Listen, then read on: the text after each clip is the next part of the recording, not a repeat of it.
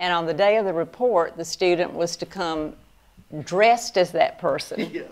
And when they got in front of the class, they were to use first person I and actually become that person. Happy #Appreciation Day, everybody. Today's the day you're supposed to celebrate your favorite teachers. Has anyone left any comments about their favorite teachers in the comments section, internet wizards? Yes, sir. Barbara Underwood said, Stan Float was my favorite teacher at CPCC in Charlotte. He was a slab glass artist. CPCC? CPCC, that's Central Piedmont Community yeah, we had College. CVCC. Yeah. They had CPCC. It sounds very Russian, doesn't it? Yeah. Or communist, like, but when it was Like Soviet Union. Yeah, the CCCP. Yeah. Yeah, you know me. Well, my favorite teachers were Mr. Bell, Randy Bell. That was an art teacher. He did that hickory painting over there. And he still does some teaching at Ford. He does. Randy Bell, good guy. I'm going to say Miss Hedrick, 6th grade teacher. I didn't like her at the time. She spanked the crap out of me a lot. Yeah, well, you but needed I deserved it. You did. Not all of them, but I deserved most of them. But she is the one who taught me how to do homework correctly. Like, really got me a schedule. She got me focused, and I learned how to do it. I learned how to learn. I didn't even learn how, sometimes you don't know how to learn. And then I had Mr. Sechrist, was a good teacher, Johnny Sechrist at Ford, and Miss Sigmund.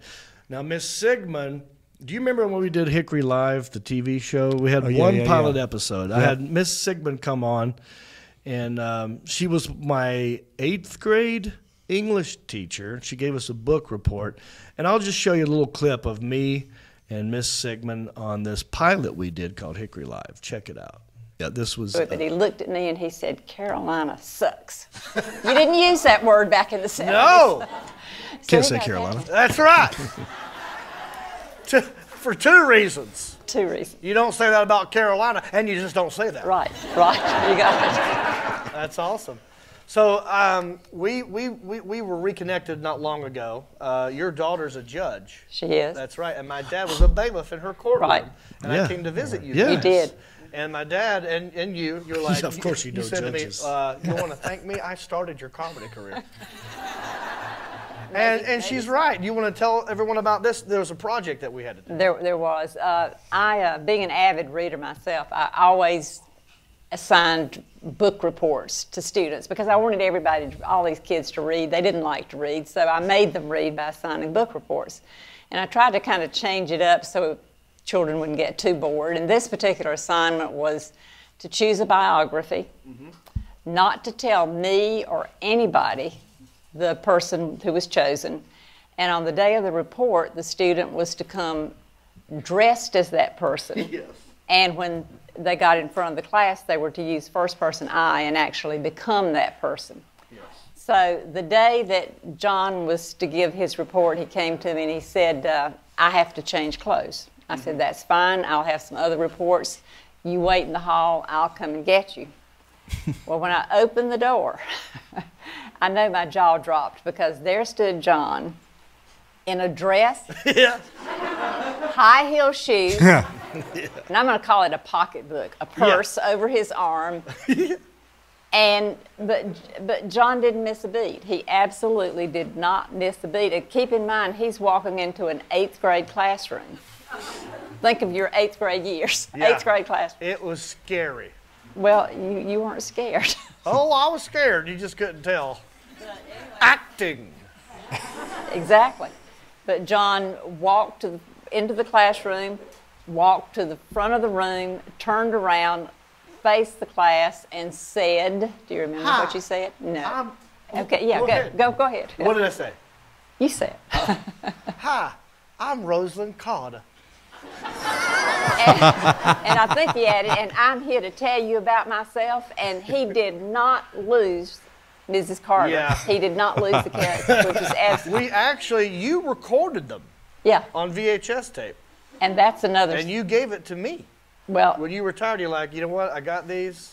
I've been using, you said you used mine as an example. I did. To show other students how to do this. Yeah, sure. And we have the tape. Oh. You get to see me in a dress in the 8th grade. Oh, boy. Y'all want to see it? All right.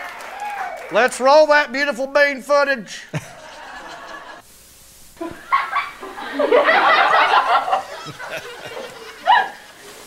Hello, my name is Rosalynn Carter. The first thing I'm going to talk about is my childhood.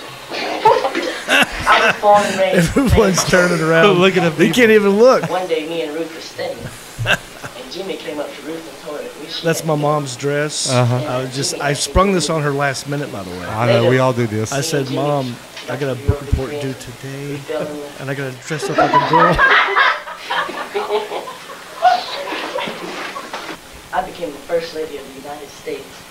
And my husband. I'm not sure what Rosalynn Carter's hair looked like back then, but I bet you it wasn't far off from this. No, it's close. There you go. Wow. All right, that's good, the Alan Jackson. So, Wow. thank you, Miss Sigmund, for making me do know that. that. Miss Sigmund, I know her. Yeah, well. her daughter is a judge. Yes, Amy. We dad played was a basketball together. She's got me at least 1 or 2 divorces signed. Yeah, she's good. My dad worked with her. He was the bailiff there. Yeah. So, yeah, that was fun. Hey, it's me again. Thanks for watching the video. Hope you liked that. If you did, you should check out the entire episode. It's a blast. And then if you're going to do that, you might as well subscribe. And then, if you're going to subscribe, you might as well hit the notification bell. All right? And know that I love you.